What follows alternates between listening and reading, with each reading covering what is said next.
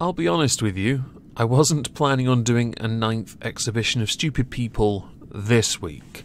I was expecting to do it next week, but then I went to Norwich and my dear friend said to me, I've got a story for you that'll fit in a video quite nicely, and it's so stupid, we should definitely point and laugh at it. But then I thought, it's not big enough for one video. It's something we should laugh at, and I don't really want to wait a week to share this with you. So I thought, let's go find some more.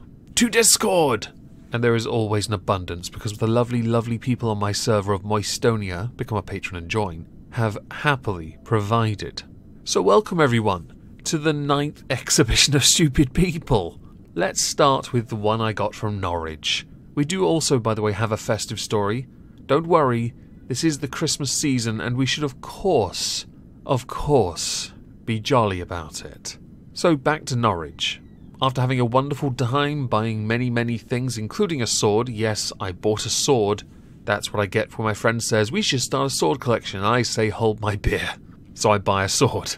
He informed me that my old university has been up to its old shenanigans. And I thought, no, they wouldn't do something to top that of the sombrero of 2015 now, would they? Oh boy was I wrong. And the sombrero thing, the National Union of Students decided, we're going to ban sombreros because it's cultural appropriation, something that is going to crop up later in this video today. So I went to Norwich, went to the very Mexican restaurant that was in fact handing them out for free on campus, bought one and went for a little walk around campus. It was jolly good fun. This time, the university, not the NUS, decided to ban beef because they wanted to tackle climate change. Because of course, prohibiting it from being sold by the retailers on campus totally solves the problem of the beef existing in the first place.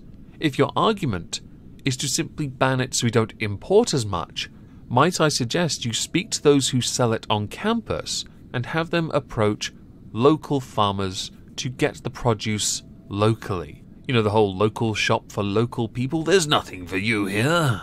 That kind of mentality would solve you a lot of problems and also keep the money in the country as opposed to importing it, which is where a lot of the issues arise, not just the popping of them pesky cows.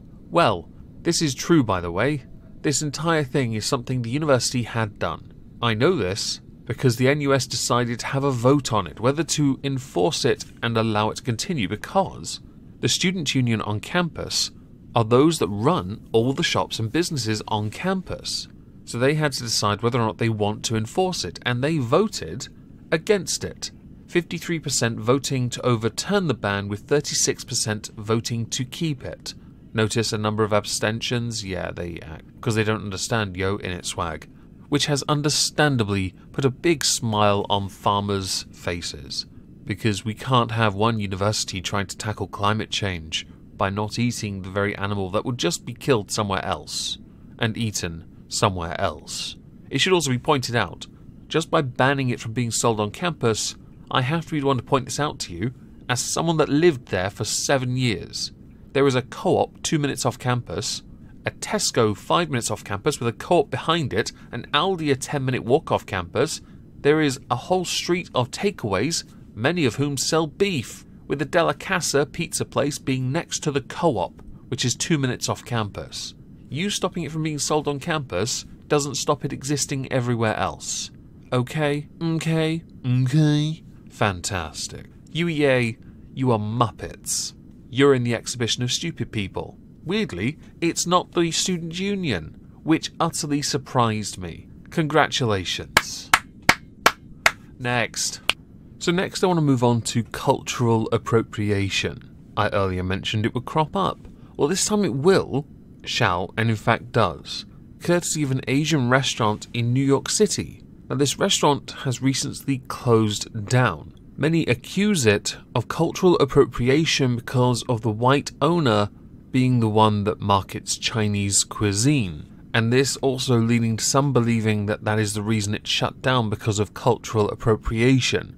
Before we go into whether or not the reason for the business shutting down is cultural appropriation or not, which is more than likely the not that is, we have to ask ourselves the following. Is it cultural appropriation for somebody of a different race to cook cuisine from a country that is predominantly another race? The answer should always be no.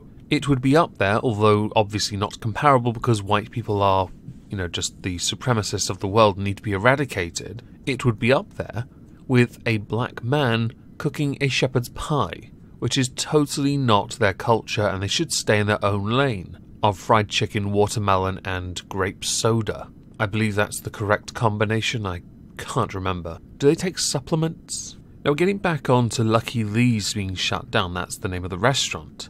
I don't believe it was because of the accusations of cultural appropriation that were floating about long before it even opened. I think it is more than likely because the business just didn't make enough money regardless. Of course, optics will play a part, but people have to want to go there and it needs to be marketed right. Yes, many of the accusations will have affected it, but I don't believe it was the main reason. I did some digging and found out that the article references the owner as Ariel Haspel, who is known as a social media influencer.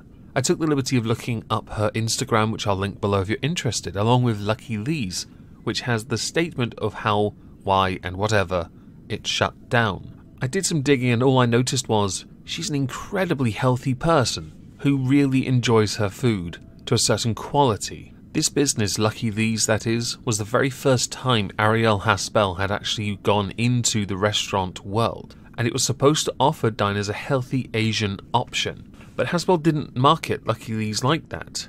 In fact, she on the Lucky Lee Instagram and other places took shots at Chinese food as a whole, with it being deemed too oily or salty, and that they are, because she embraced the NBC News on this, the stereotype of dirty Chinese restaurants. She even removed monosodium glutamate, which some claim, despite the evidence to the contrary, triggers an allergy. Well, that's embarrassing. The counter to this is that it is believed Ariel Haspel was attempting to make food, Chinese-inspired food no less, for people with dietary restrictions, which is not really an offensive concept, but because she championed it as clean, while at the same time saying other Chinese restaurants make her feel icky, she ended up disrespecting the very cuisine she was trying to celebrate.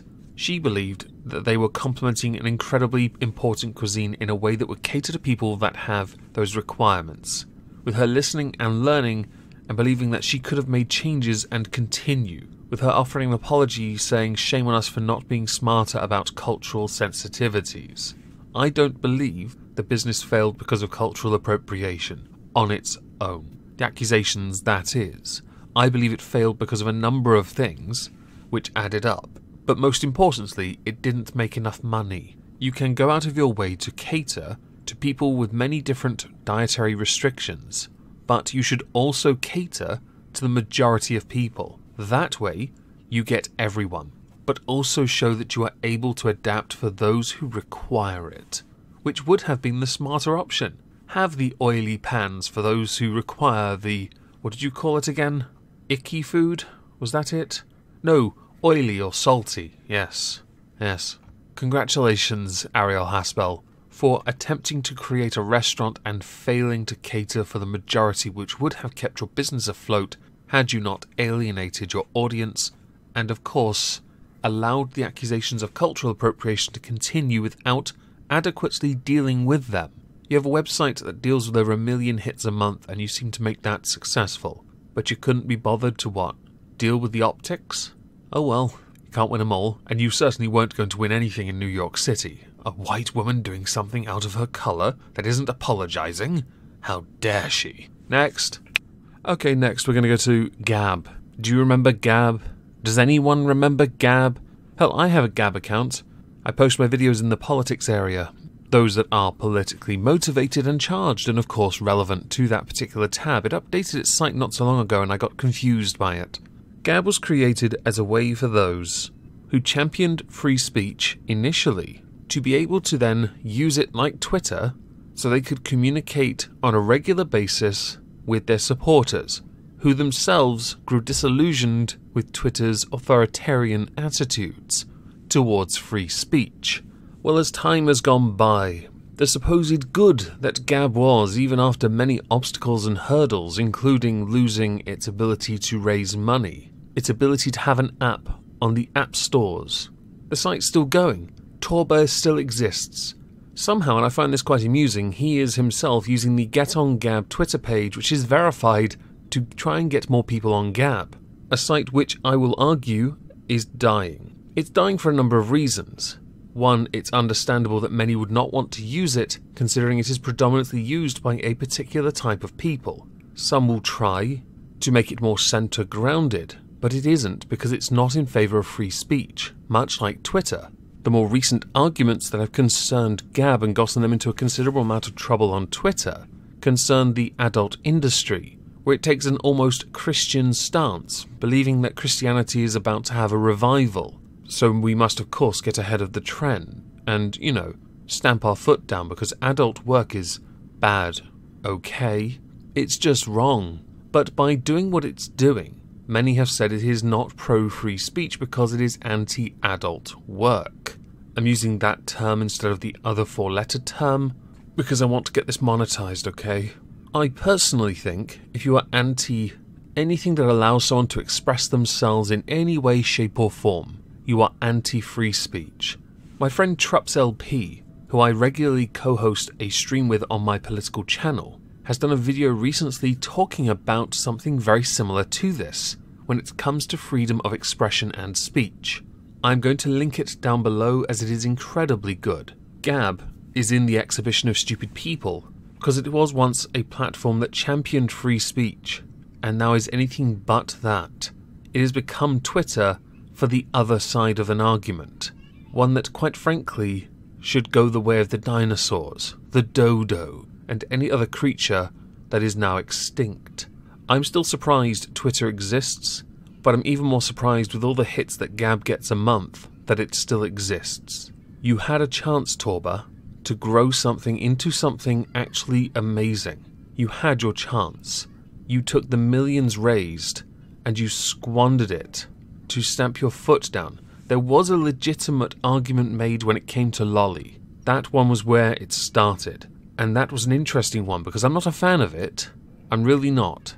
But if you are pro-free speech and free expression and all that, then putting your foot down on that was probably not where you should be starting the argument. If you didn't want your site to become about adult work, you need to do more to get more people interested in your site. It is not rocket science. You get millions of views, you are losing followers, but you're more active on Twitter than you are anywhere else, where you are continually tweeting hundreds of tweets a day, no less, about censorship and being okay with it, when so many of us thought you had the potential to be more. Interesting. And we stood up for you, by the way. On to the festive one, because this one's good. Well, this one shan't be long. This one amused me, I will admit. As we all do around the Christmas period, we buy our presents, we buy new decorations. We do a lot of it now online, which is slowly but surely killing those poxy high streets. I feel so much better just saying it. I'm joking, I love the high street. But if I'm going to have a choice, because I live nowhere near anything, I'm going to use Amazon. And it's funny I mention Amazon because they're in the news. What did they do, you say?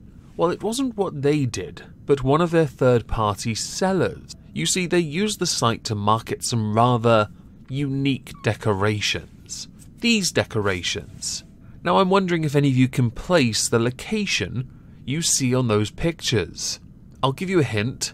It's in Poland, and it's quite famous. Anyone? Yeah, I'm sure you all got it. It's Auschwitz. Because nothing reeks of jolly good feelings and Christmas more than Auschwitz. In fact, on the top of my tree, I'm going to put a Star of David. I'm kidding, I'm not. I think my sister put Santa there. I think I heard him say I feel violated. But he's there nonetheless. I was going to do a nursery rhyme of sorts for Jingle Bells with this. I'm not doing it now. I've tried. I can't record it.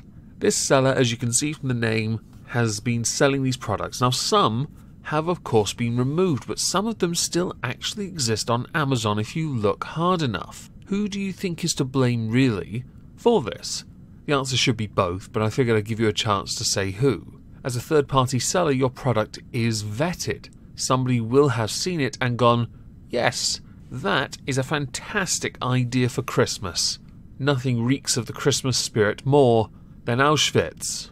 In fact, just thinking about it makes me want my turkey roast right now. I kid you, because really what I actually want is a snowball. Snowball. Delicious. Understandably, Amazon has taken a considerable amount of flack for these existing on their site, and rightly so. I don't tend to agree with guilt by association, but somebody would have had to have approved those, to an extent. Or perhaps they should have been approved through a third-party seller, as Amazon is operating with a third-party seller like eBay does with some of its, or most of it, all of its, sellers. One can assume they don't have the capacity to be able to do such a thing, fully. I am intrigued to know what you think about these decorations. They are well-shaped at least. The pictures, perhaps, a little poor taste.